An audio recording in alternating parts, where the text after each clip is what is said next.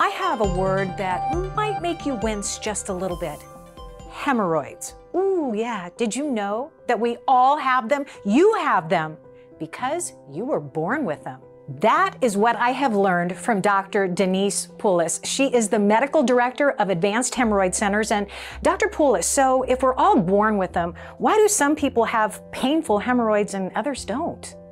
Well, a lot of it is genetics, just like some of us get freckles and some of us get gray hair, some get varicose veins, some of us get hemorrhoids. A little bit of it is what we do with our bodies. So women typically notice it during pregnancy from all that pressure, but also obesity, constipation, lots of heavy lifting can lead to it as well. So if you have a painful hemorrhoid, a lot of people have a tendency to ignore it until it gets so painful you can't anymore. I'm guessing that it's not a good idea to ignore hemorrhoids at all anyway. Yeah, some people get a hemorrhoid and it goes away after a few days and they feel fine for months or years. That's okay. But when you have a hemorrhoid that's bothering you frequently or all the time or every day and you always are thinking about your bottom, like, I don't want to go to the toilet, it's going to hurt to wipe, I don't want to move my bowels, it's going to hurt, I'm bleeding, I'm walking funny, I'm having trouble sitting.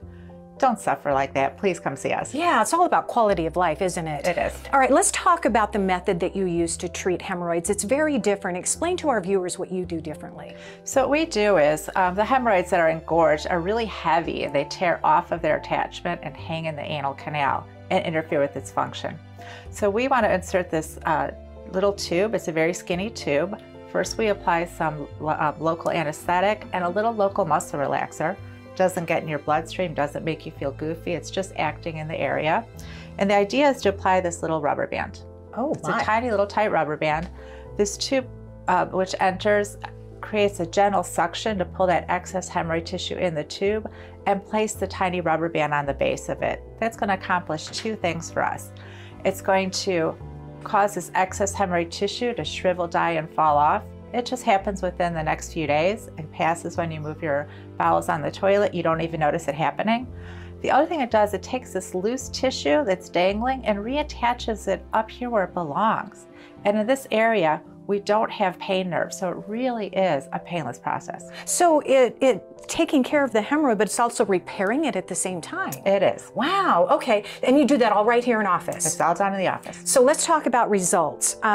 You get a treatment, what happens next? When are we going to feel better? Not walk funny and not be afraid to go to the bathroom. Well, some of our patients start to feel relief as soon as we prescribe this ointment, which has local anesthetic, but most importantly, something that relaxes the sphincter muscle.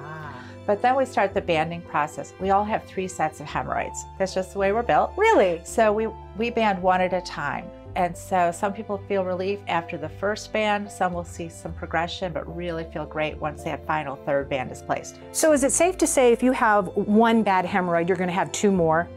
If you have a high pressure system in the rectum, usually all 3 are enlarged.